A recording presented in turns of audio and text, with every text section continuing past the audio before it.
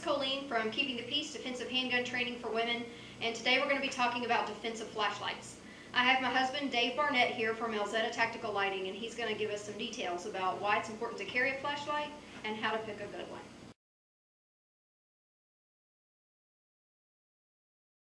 What are some of the reasons why a woman should carry a defensive flashlight? Well, the first one is just going to be just general situational awareness. If you're in a situation where you're walking to your car at night, and certainly you want to avoid these situations if possible, but if the situation is you're walking out, your car's in a dark location, it simply gives you some situational awareness while you're walking to your car. Scan the area, look for any kind of threats, any kind of abnormalities, scan around your car. Threat may be anything from a fluid leak, you have oil or antifreeze on the ground, tells you there's something wrong with your vehicle. There might be a skunk or some other animal or something that's a threat, or there might be an assailant, a potential attacker or something, and you want to be situationally aware. So that's one of the main things. There's just a convenience too, that you can just look through a glove box, look through your purse, those kind of convenience things as well. And then if things really go bad and there is a real threat, a good defensive flashlight is just that. It can be a true defensive tool. Besides just lighting up something, I know that a lot of your flashlights have what we call the crenellated bezel. What would be a way that could be an application for someone? Well, absolutely. The crenellated bezel is one of the options we use that makes it a strike implement.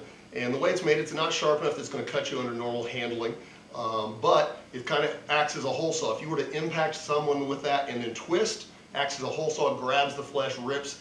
It can be a very effective strike implement. What are some of the characteristics that a woman should look for when she's choosing a defensive flashlight? I would look for two major aspects when you're looking for a good defensive flashlight that you can truly trust your life to. One is extreme durability. And you're going to find a couple things that are going to lead to that. One is you want your electronics to be fully potted. We're talking LED flashlights here, not the older technology of incandescent flashlights. You definitely want an LED flashlight. And you want to make sure all of the electronics are potted. What that means is there's an epoxy that goes around all the circuit board, locks all the components in place. Normally on a flashlight that doesn't have potted electrical components, it's by far the weak link. If you were to use this as an impact tool, if you were to drop it hard, it could break the circuit board and your flashlight's done. So you want to make sure you've got fully potted electronics. You'll also want to look for high durability, a thick lens, not just a little cover lens with a simple reflector. You want something with a thick optical lens. On Elzetta flashlights, we have a 1/2 inch thick acrylic optical lens. Acrylic's the same thing that makes shark tanks out of if you go to the aquariums at the zoo. So you can literally, if you watch some of our videos, you can see us using our flashlights as hammers to drive nails repeatedly. That's the kind of durability you want to look for. Second thing you want to look for is a simple user interface. So many flashlights on the market, you have to know Morse code to operate them. Click, click, press, hold to go through all kinds of crazy different modes. In high stress, when your adrenaline's pumping, things are going fast, you want to be able to just have an absolute reliable, easy to understand user interface. We make dual mode tail caps. We have a high-low, we have a high strobe. Sometimes people ask us, well, you can make a 3-mode or a 4-mode or a 20 million mode flashlight. We always tell them absolutely not. Humans are physiologically well suited to make binary decisions under stress. That is, where there's two options, yes or no, fight or flight, high or low, higher strobe. But as soon as you put in a third or more options, your error rate and your reaction time go up exponentially. So we want to keep it very simple to binary operation. Also, you want decoupled operation, where on and off and mode selection are different. Not one button that does this whole, does everything. You have to know Morse code to click through all these crazy modes.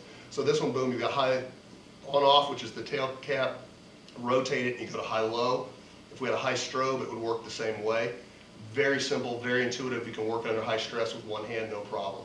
So you want to look at that extreme durability, something you can really trust your life to, and a very simple user interface. Very critical for a defensive flashlight. You're not going to find that for something $20 made in China. This is something, if you want to invest, trust your life to it, you want to make an investment and get a quality light. Seems to me that would come into play also if you're using your light with a weapon, which we talk about that a lot. Absolutely. If you had all those different modes to select through and you were trying to use it with your handgun, not only are you trying to remember, okay, how am I going to hold my handgun and my light, but well, how do I click through all that stuff? So Absolutely. A lot of times you may want several quick bursts of light, and if you have a multi-mode flashlight that has click-through, when you try those multiple bursts of light, you're changing modes and things are going crazy. You want simple and intuitive.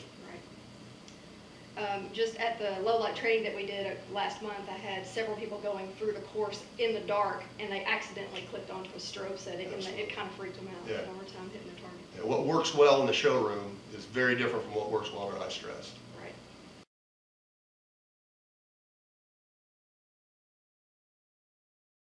Would a defensive flashlight be considered sufficient for defense?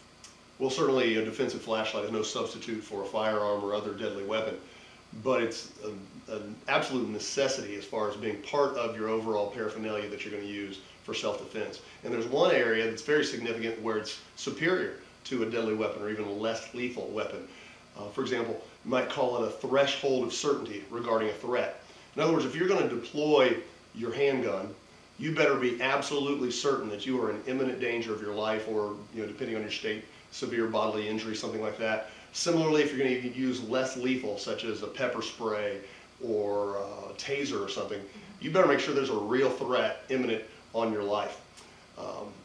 Whereas with a flashlight, you just might see something that makes you a little uneasy, somebody looks a little creepy, guy kind of freaks you out a little bit, and you can just, boom, get out the flashlight, maybe combine that with a verbal command, hey, what are you doing? Hey, quit following me, whatever it might be, and no harm, no foul. And you're going to let that person know that you're aware. You're probably going to temporarily blind them a little bit. They're going to, be seeing spots for several seconds, which gives you time to get out of that situation. Nobody's going to accuse me, hey, she assaulted me. All you do is shine a flashlight at them. So you've got that great advantage, whereas it might be a situation where there's no way you could justify drawing a deadly weapon, but you can certainly justify getting out a flashlight. So from that standpoint, it will get you out of a lot of situations that won't progress to the point where you might have to go to a deadly weapon. But if things go really bad and you do have to draw that deadly weapon, again, you're going to want that handheld flashlight to simply, be able to follow the 4 basic safety rules. One of them is to know your target and what's beyond it. Well, in nighttime situation when it's dark, if you don't have a flashlight, you're not going to know that target and what's beyond it. Similarly, say, well, maybe I'll just get one of those pistol lights. Well, one of the 4 basic safety rules is never point your gun at something you're not willing to destroy. So you're not going to be able to use a pistol light only. You're going to need that handheld as well. So it's an absolute essential part of all the gear you're going to need on you at all times, to be able to be safe. Again, a lot of opportunities to use this when you wouldn't be justified in using a deadly weapon. We're going to be doing a contest linked to this video where we're going to be giving away an Elzetta flashlight, a ZFL-M60 CS2D. You want to tell them what CS2D is? Sure. The Elzetta flashlights have the ZFL-M60 as the main part number. There's a 4-digit suffix. Each of those digits corresponds to a part of the flashlight. We build them all to order. They're all made in the USA. The first digit of the suffix is the bezel. So we've got a CS2D. The C stands for crenellated. So you've got this little scallop bezel. It's a great striking implement. The S, the second digit in the part number suffix, is the lens. S is standard lens. You're going to get the standard acrylic lens. 2 just means it's got a 2-cell body, so it's nice and compact. Works really well, carried in a purse or a pocket. And then the D, you said was the final one, you're doing a CS2D, is simply our code for high-low tail cap. So you've got high and low simply by rotating the tail cap. So that's the one you're going to give. It's got a retail value of $195. Okay.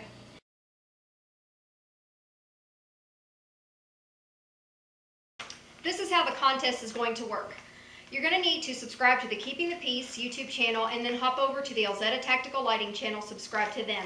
And then we need you to submit a video response. We need you to use the same title as our video with VR in parenthesis at the end of the title and tell us why you need an Elzetta Tactical Flashlight.